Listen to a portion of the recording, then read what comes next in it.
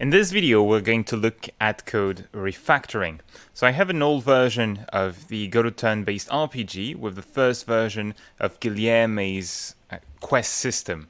I'm going to import it, and let's see, we're going to go in and import the project.godot. So this one was his first implementation of the system, and I want to show you a few issues when you break the single responsibility principle in object-oriented programming. So this principle is one of the simplest ones to follow, and it helps you keep track of what things do. Try to make everything in your game, every script, every node, do one thing and do it well, and keep the code simple and consistent. Guilherme has made a quest system where you had the quest system node. It acted as some kind of library of quests, so when you started a quest, it would add it as a child of itself, and then it would do a few other checks, like it would process the quest when they were finished, would react to combat getting started in the game, could tell you if it had a quest, things like these, and reward the player.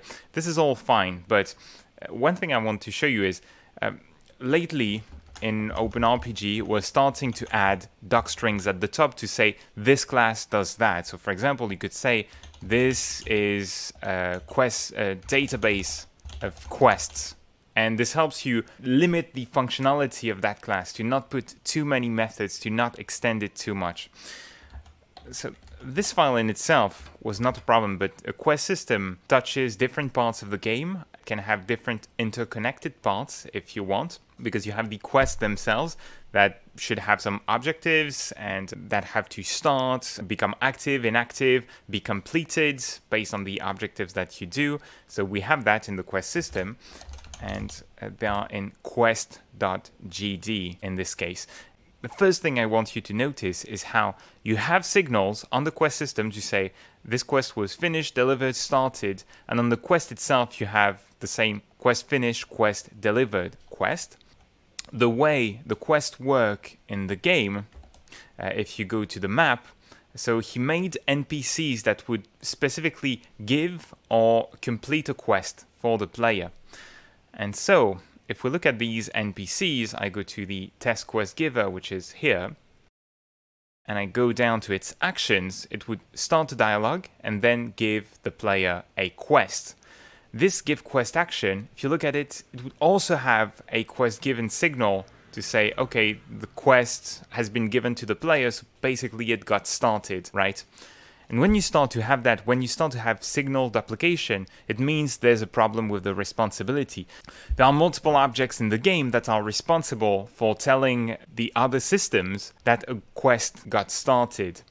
I've been working on refactoring that, so let me launch another instance of Godot and launch the current master version. All right. So now, first, the quest system is meant to be a bit simpler. I've removed some script, some code. All the NPCs in the game can have a quest, so they all have that quest bubble. Although this is not reflected on the map at the moment, if one of the quest givers or any NPC basically has one of these give quest action or complete quest actions, and the same NPC can have both, then the quest bubble will appear in the game. So if I were to play the game now, this NPC here can give the player a quest. There's no dialogue, it's just the pure raw functionality that I replicated. So you press space and the quest starts. You can see the quest journal jiggled a little bit, so now we have the quest in our journal that is active, and we know that thanks to that little icon here that got grayed out. So we can complete the objectives, and that second NPC would then show the interrogation mark. The big difference in here, if I open quest system, well, quest system still does a few things. I think there's work to do to separate the data from the functionality, but it gives you an API to just start and finish the quest, and it's a quest database, so it's responsible for giving you the one quest object that's going to be updated in the game. In order to start a quest, you create these actions and you give it a quest reference, and that reference is the scene that contains your quest, the quest that's saved on the disk. The problem is this reference is not the quest object, the one quest object that's in the database. So it's just a reference. You just use it to find the real quest object. So the quest system is responsible for returning that quest. If I open the quest system scene, it has them under the available node. So you have a list of all the quests in the game, if you want, that the player can start at the moment. Then as they become active, they move to active, and to completed, and to delivered when they are completely finished. The way the system works, you can't redo the same quest multiple times. Once it's delivered, it's finished. Now if I go back to the previous version, as you can see, you had 3 signals on quest system, and you had signals on the give quest action and receive or complete quest action objects as well. Now, you don't have that in the quest system. No signals. This responsibility has been entirely removed from the quest system. There's only one element that's going to tell how quests evolve in the game, and it's the quests themselves. The quest can be started, completed, delivered. It doesn't pass any information. The quest object just says, I started, I got completed, I got delivered. Now the way you know which quest got started at what time is using bindings. I'm going to show you the quest journal, so the bit of interface that shows you the quest right now. The code is a little complex because we're using the tree object in Godot. This is the same node that Godot uses to represent the node tree here, right? So there's a bit of complexity in using that one. What we're interested in really is that ready method here. The rest is not that important.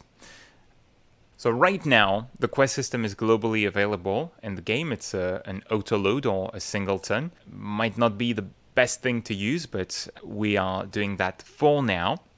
And so the quest journal is going to loop through all the quests that are available in the game, and it connects to the quest object that it gets. Now it connects to it 3 signals, so started, completed, delivered, and we use the last argument from the connect function to bind the quest to the call. So you could bind any object in there, but you can bind that quest object that doesn't give you itself whenever you receive the signal, receive a message from the signal, but it makes it so when a quest starts, we know which quest started because the call to onQuestStarted is going to bring quest along with it. So now if you look at the things I've refactored, the things I've changed, the quest system, the quest, if I go to, I think I added a docstring at the top of every class, and that's one tip for you as you create more complex games as they start to scale. I think it's interesting to have not documentation everywhere in the code, because the code that you write should as much as possible document itself, and sometimes you want to add a comment to make some complex calculation, for example, where you don't have a workaround. Just put a little comment to say this is what this calculation does, for instance. This is Python notation, by the way, but when you use 3 quotation marks like that, this indicates to Godot that this is a multi-line string, but it also works as a multi-line comment.